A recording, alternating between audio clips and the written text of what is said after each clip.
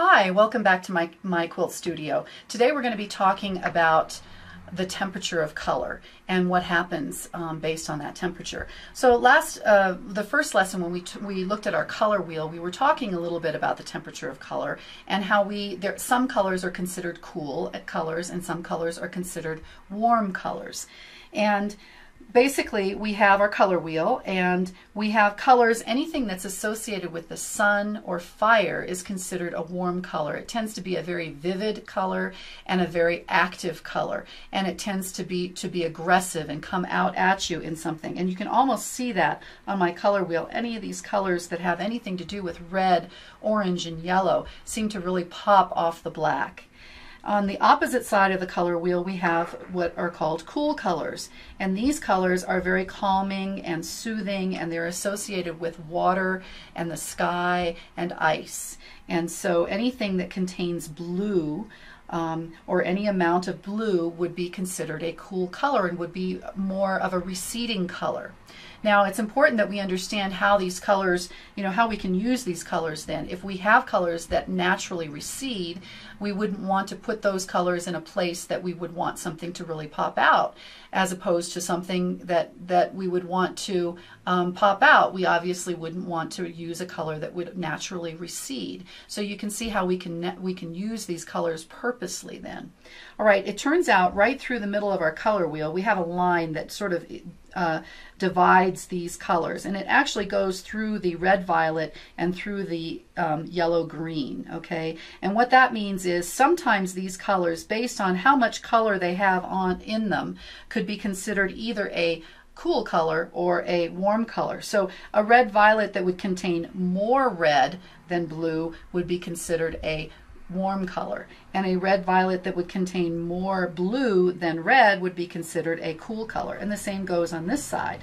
Here's the yellow green. If it has more yellow in it than green, it's considered a warm color, and if it has more blue in it than green, then it would be considered a cool color. Okay, so these are the tricky ones that are sometimes hard to discern whether they're really cool or warm.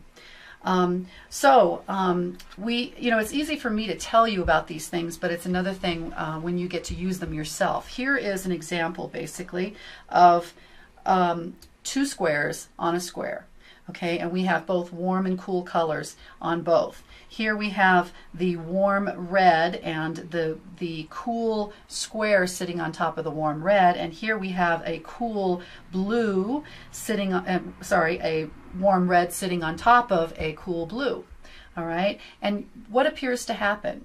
On one, it looks more like a square that sits on top of the other square, and on another it almost looks as though it's a hole that you could actually put your hand through.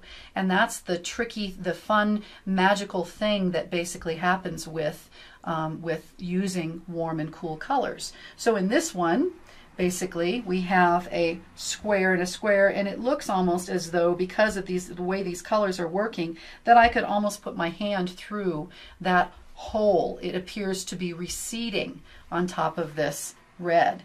And in this one, we have the opposite happening. We have this cool blue and this red that's very active and sitting on top of this receding blue. So the blue almost seems to be pushing the square forward, and we actually get a better, it looks like a square sitting on a square instead of a hole.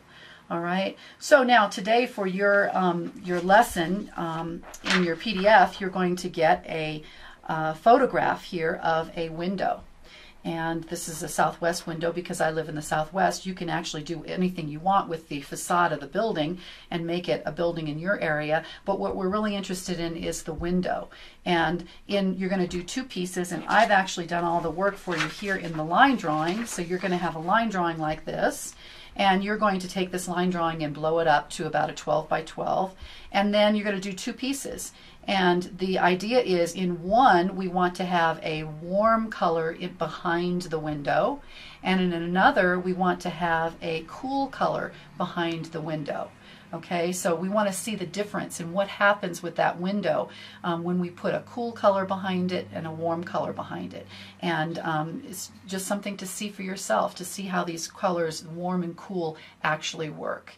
And then join me next time, because we'll have lesson 4, and we're going to be talking about fabulous color combinations right from the color wheel.